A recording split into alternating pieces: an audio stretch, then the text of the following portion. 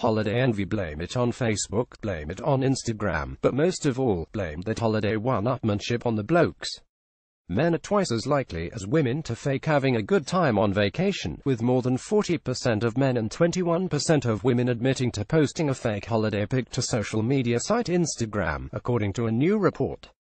And younger Australians are increasingly choosing the holiday destination based on its in-stay credentials.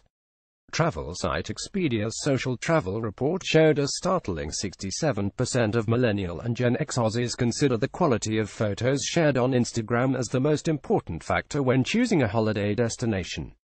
In this social media travel bubble, men are more likely than women to place a higher value on a destination's photogenic qualities because they want to share cool and iconic photos, around 43%. Some 20% say they chose destinations where they could capture a similar image to one they've seen on social media.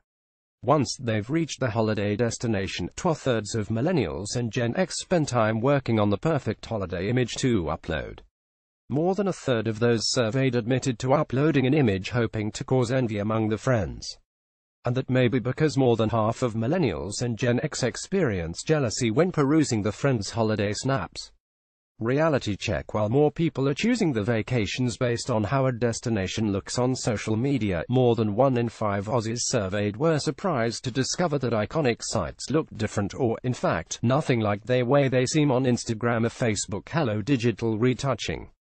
The top landmarks people found to be least like the image they had seen were Sydney Opera House, Australia Taj Mahal, India Dubai, United Arab Emirates Stonehenge, United Kingdom Times Square. So how much posting is too much posting?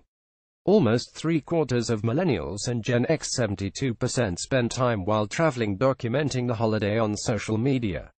More than 1 in 5 of those surveyed spent more than an hour each day on social media, and around the same number regretted the amount of time spent posting. Expedia travel expert Lisa Perkovich believes social media is a great travel inspiration tool, but that people should seek out viewpoints beyond the sites that have thousands of likes. Lauren Barth makes a living out of her Instagram travel photography. Photo at Lauren Barth Instagram. Lauren Barth, Australia's first professional Instagrammer at Lauren Barth, who has close to 500,000 followers, agrees. She encourages travelers to forge their own path. While we all want to tick off certain photos on our photo bucket list, there's something so satisfying about setting new trends and exploring off the beaten path. The statistics in this article come from the Social Travel Report, is a representative sample of 1,000 Australians aged 18 to 49 years, across capital and non-capital cities, commissioned by Expedia and released July 2017.